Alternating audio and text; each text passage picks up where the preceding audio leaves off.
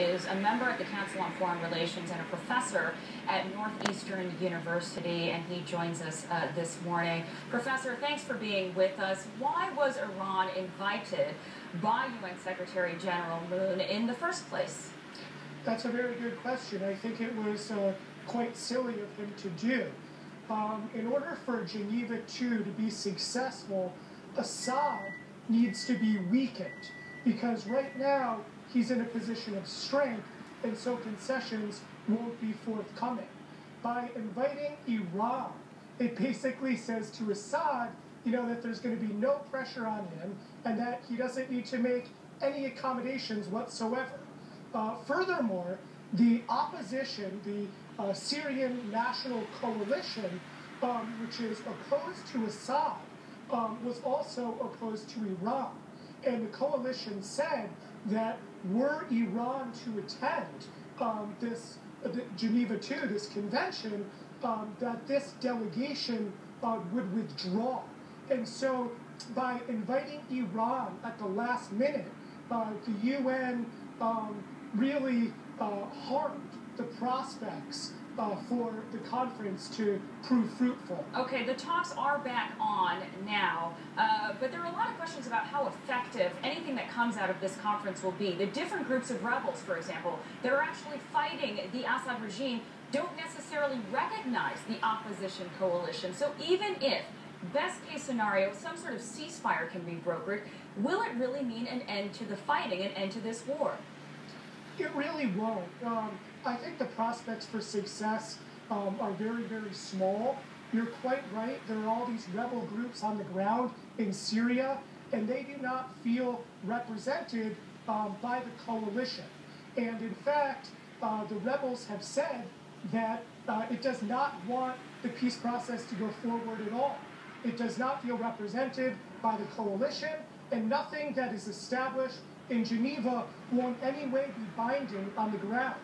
Meanwhile, the biggest bloc, Professor, in the opposition coalition, the Syrian National Council, which, as you know, is made up of Syrians in exile, it's backed by the West, has actually pulled out of the opposition bloc.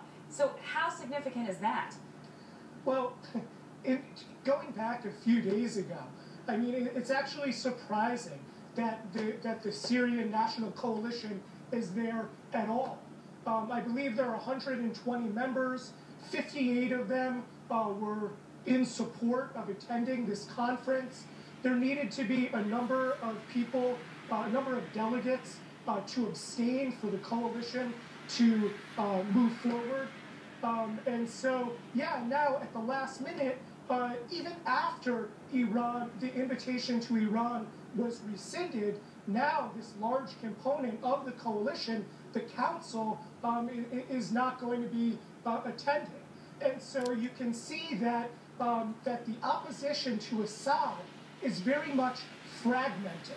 And this very much hurts the opposition, both in Istanbul, where the coalition is based, as well as on the ground in terms of the rebel groups, right, which also don't seem to be able to coordinate with one another.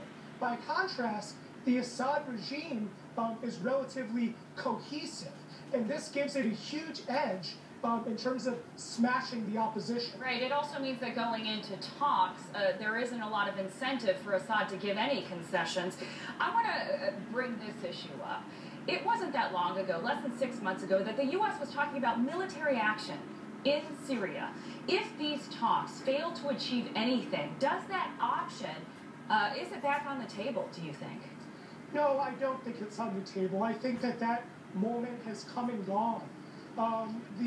Initially, the United States was considering getting involved because there was this notion that the Free Syrian Army, the FSA, that the U.S. could work with them, that the FSA was gaining ground against Assad, that we could support them and ultimately beat back the regime. But times have changed since Geneva I and since that kind of, talk was on the table. Now Assad is much, much stronger. He's regained a lot of territory. He's being strongly supported by Russia, as well as Shiite militia groups coming in from Iraq, never mind Hezbollah. And in comparison, the rebel groups are in complete disarray, and they're increasingly eclipsed by Islamist groups. And the Islamist Front, which is an umbrella group for these Islamist groups, is adamantly opposed to working with Assad, adamantly opposed to the Syrian National Coalition. And so there's all sorts of chaos in Syria right now.